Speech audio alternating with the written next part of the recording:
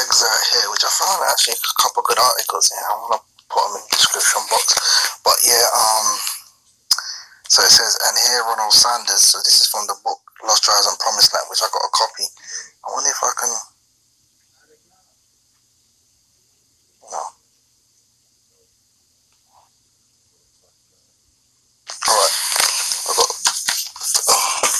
hold on there. I got a copy of the book right here.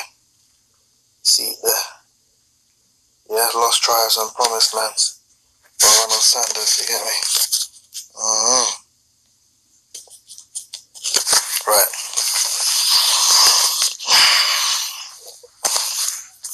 I wonder how much that book is now, anyway. You get everything on PDF these days.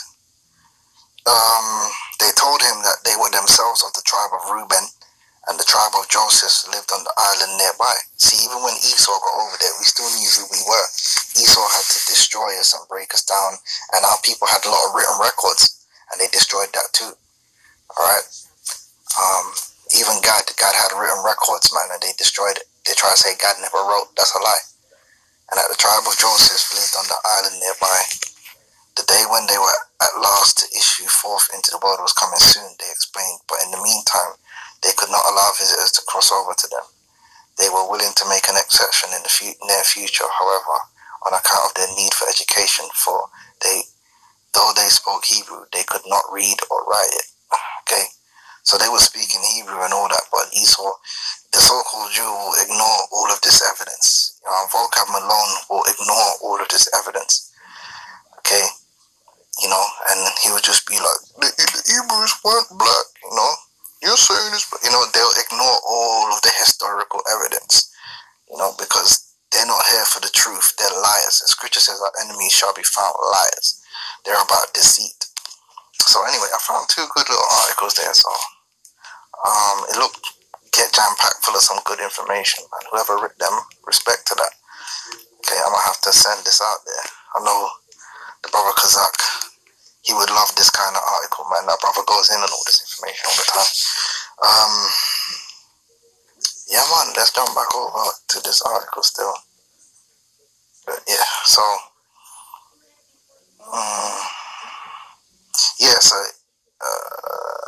where was we? Right, in 722, I said the Southern Kingdom was composed of Judah, Simeon, and most of Benjamin. Really, it was Judah, Benjamin, and Levi. Simeon went with the other tribes, even though Simeon was down there by Judah. They sided with the other tribes. Often it was referred to as simply as Judah. That's where you get the term Jews to represent all the tribes of the Southern Kingdom. In 722 BCE, Assyria invaded Israel, and the Northern Kingdom was conquered. Many of the people who lived in the Northern Kingdom were exiled, mainly to Assyria, Media, and Aram Naharaim. Archaeological evidence suggests that they were eventually completely assimilated into those societies. See what I mean, man? Goodness gracious, that's not what it says in the scriptures, man. Meanwhile, some alien populations, Kotha, Ava, Hamath, and Sepharvaim, were brought in to settle the Northern Kingdom, and that's where you get the Samaritans, to the most part.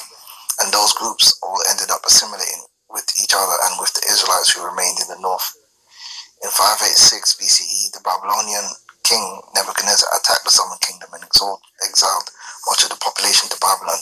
Though many lost their Israelite identity in Babylon, plenty of them retained their connection to their heritage and eventually returned to Israel and rebuilt the temple in Jerusalem.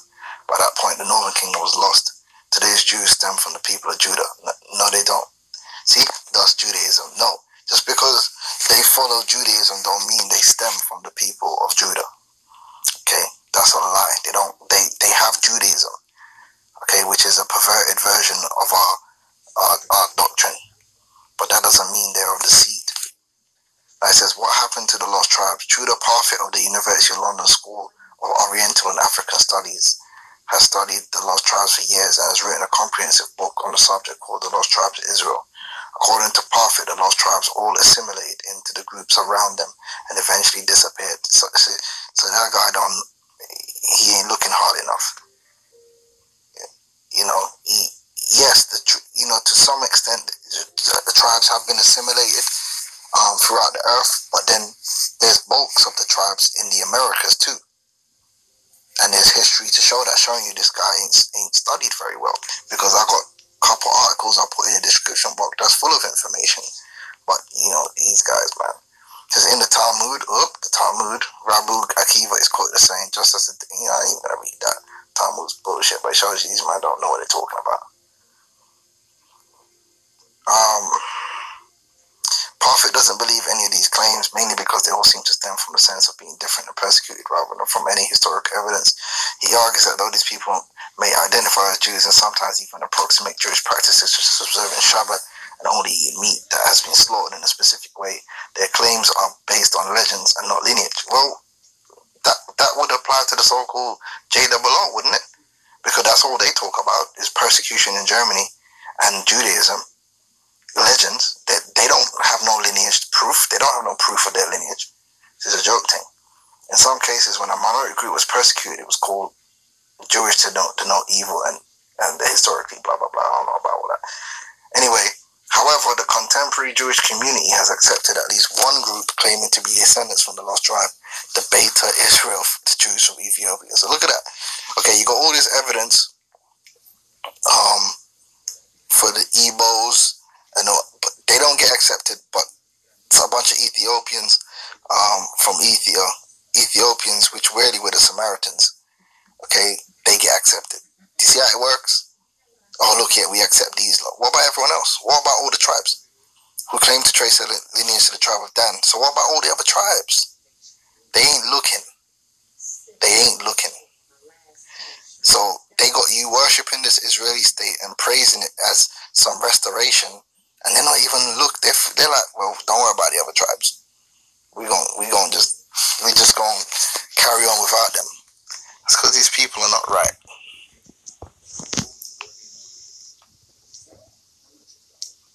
They're just scattered and nobody can find them, I suppose.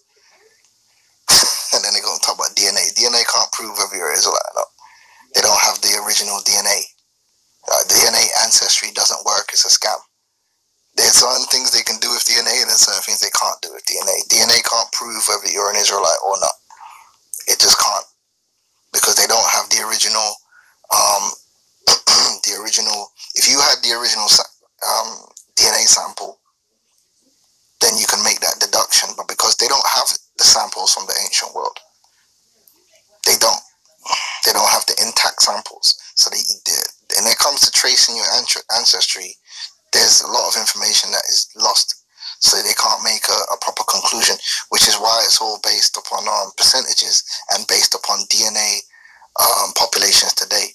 So they'll go to a place today and get a DNA sample, and then they'll use that in their deduction. But if you go to Israel today, that's not the original people that was there. So how can that even be a proper study? So it's all bullshit anyway. But they'll try and use it, but then ignore all the historical evidence and the biblical evidence. But the point of the matter is these devils, man, this is what it's going to be. We know that's what it's going to be, but unfortunately for them, let's get this.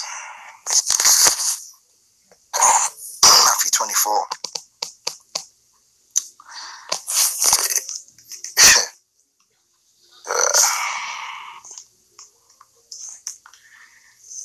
Matthew 24, for there shall arise false Christs and false prophets, and shall show great signs and wonders, insomuch that if it were possible, they shall deceive the very elect. But it ain't possible to deceive the elect. The elect are going to be in the way of truth, because Yahushua is the truth, and they're going to receive Yahushua and Yahushua only. So at the end of the day, the elect are going to wake up to the fact that they're Israelites and be sealed, and most importantly, are going to be delivered. And there's nothing these Edomites can do about it. Their belief is not required. The only ones whose belief is required is the elect. No one else. That's why the scripture tells you, for what if some did not believe?